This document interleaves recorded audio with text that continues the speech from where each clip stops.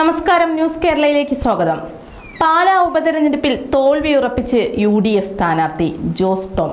വോട്ടെണ്ണലിന്റെ ഒരു ഘട്ടത്തിലും ജോസ് ടോമിന് lead ചെയ്യാനായില്ല. LDF സ്ഥാനാർത്ഥി മാണി സി കാപ്പൻ വ്യക്തമായ ഭൂരിപക്ഷത്തോടെ മുന്നേറുമ്പോൾ കേരള കോൺഗ്രസിലെ തമ്മിലടി മറനീക്കി പുറത്തുവരികയാണ്.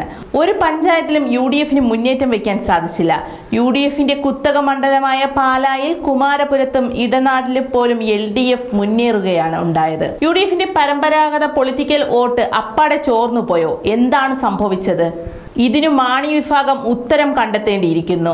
കള്ളൻ കപ്പലിൽ തന്നെയുണ്ടെന്ന് പാലായിലെ UDF സ്ഥാനാർത്ഥി ജോസ് ടോം പ്രതികരിച്ചു. വോട്ടുമറിക്കൽ നടന്നുവെന്നും ആർക്കു മറിച്ചെന്ന് ഫലം പുറത്തു വരുമ്പോൾ മനസ്സിലാകുമെന്നും ജോസ് ടോം പറഞ്ഞു. KM മാണിയുടെ വീട്ടിലിരുന്ന് വോട്ടെണ്ണൽ കാണുന്നതിനിടെ മാധ്യമങ്ങളോട് പ്രതികരിക്കുകയായിരുന്നു അദ്ദേഹം.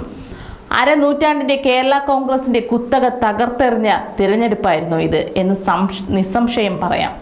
ഈ ഫലം പുറത്തു വന്നു തുടങ്ങിയ ഉടൻ ജോസ് ടോം വോട്ട് കച്ചവടമെന്ന ആരോപണം തിരികെ ഉയർത്തിക്കഴിഞ്ഞിരിക്കുന്നു.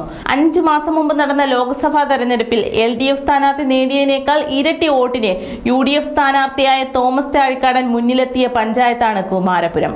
അന്ന് കുമാരപുരത്ത് നിന്ന് 4440 വോട്ട് തോമസ് ചാഴിക്കാടന് കിട്ടി.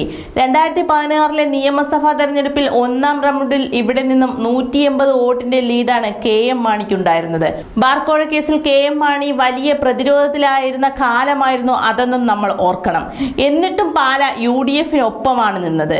അതേസമയം 2011 നിയമസഭാ തെരഞ്ഞെടുപ്പിൽ KM മാണിയേക്കാൾ 175 വോട്ടുകളുടെ ലീഡ് മാണി സി കാപ്പൻ രാമപുരത്ത് നേടിയിരുന്നു എന്നതും ശ്രദ്ധേയമാണ്. മാണി സി കാപ്പന് വേണ്ടി UDFന്റെ വോട്ട് ജോസ് കെ മാണി വിഭാഗം മറിച്ചു എന്നാണ് ആരോപണം. അതിനാലാണ് മാണി സി കാപ്പൻ ലീഡ് ചെയ്യുന്നതെന്നും ജോസ് പറഞ്ഞു. പാല ഭരിച്ച പാലാ മുനിസിപ്പാലിറ്റിയിലെ UDFന്റെ വോട്ടുകൾ എവിടെ പോയി എന്നതും ഒരു ചോദ്യമാണ്. എന്തുകൊണ്ടാണ് UDF അപ്രതീക്ഷിതമായി പാലായിൽ തോൽവി നേരിടാൻ കാരണമായത്? കേരളം മുഴുവൻ തകർക്കുമായിരുന്ന 2 ഇല ഇല്ല എന്നതാണോ? പൈനാപ്പിൾ എന്ന ചിഹ്നമാണോ? അതിനപ്പുറം കോൺഗ്രസിന്റെ പാലം വലിക്കാനാണോ? അതല്ല BJPയുടെ വോട്ടുമറിക്കലാണോ? ജോയ് എബ്രഹാമിന്റെ പ്രസ്താവനയാണോ? ജോസഫിന്റെ പിണങ്ങലാണോ? എന്താണ് പാലായിൽ മുഖ്യ തെരഞ്ഞെടുപ്പ് വിഷയമായതെന്ന ചോദ്യമാണ് ഇവിടെ ഉയരുന്നത്.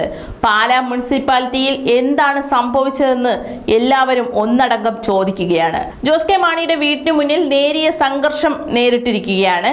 വിജയം പ്രഖ്യാപിക്കുന്നതിന് മുമ്പ് വിജയം പ്രഖ്യാപിച്ച ആഹ്ലാദ പ്രകടനം നടത്തിയ KM മാണിയുടെ വീട്ടിന് മുന്നിൽ എത്തിയ LDF പ്രവർത്തകരെ UDF പ്രവർത്തകർ തടഞ്ഞതാണ് സംഘർഷാവസ്ഥയ്ക്ക് കാരണമായിരിക്കുന്നത്.